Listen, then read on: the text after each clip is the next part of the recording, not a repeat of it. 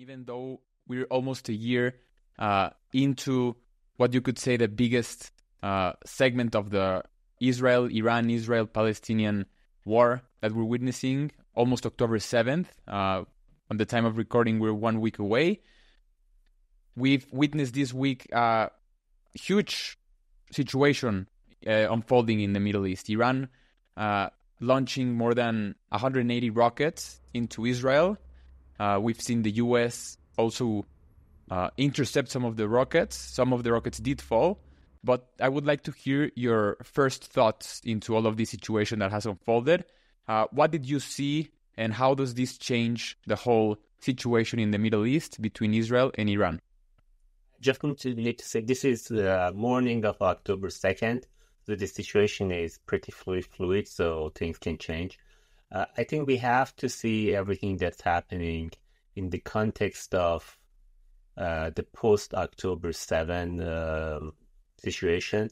So after October 7, I think Israel managed to release itself partially from the shackles that had been put on Israel by the West, mostly by the United States. So for many years, Israel really did not respond forcefully to what the Islamic regime in Iran and its proxies have been doing. Every time Israel tried to go after these proxies, there has been pressure from outside, mainly from the US, and it was bipartisan, like Bush did it, Obama did it. And these proxies actually managed to become stronger and stronger. So in the post-October 7, the situation has changed to a certain degree. So Israel has decimated Hamas to a good degree. That's what it seems. It doesn't mean Hamas has been destroyed. It means that in the short term, Hamas does not have the capacity that it had. Then you had the April event when Tehran launched hundreds of missiles and drones into Israel.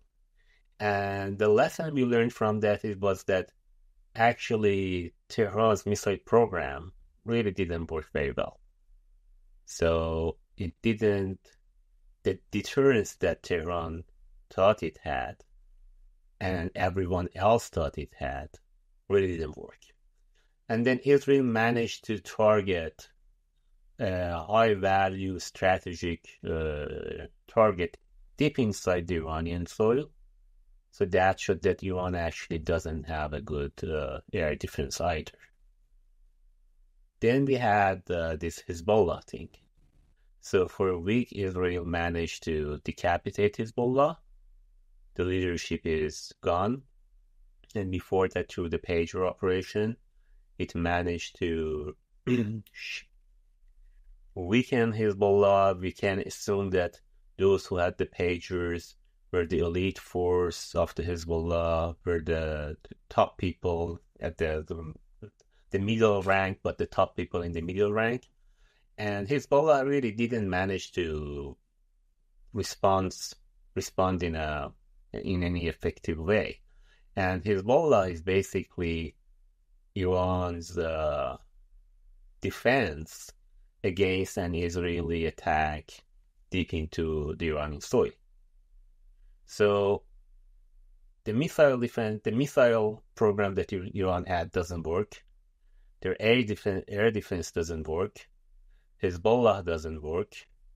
Hamas is mostly gone.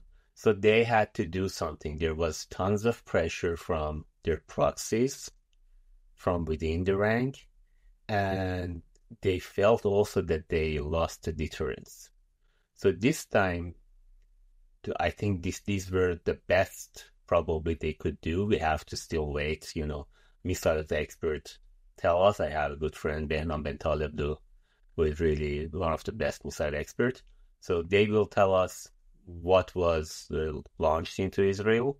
But based on what we saw so far, is that these were much more sophisticated than the previous one. These were ballistic missiles, so the time to react was lower.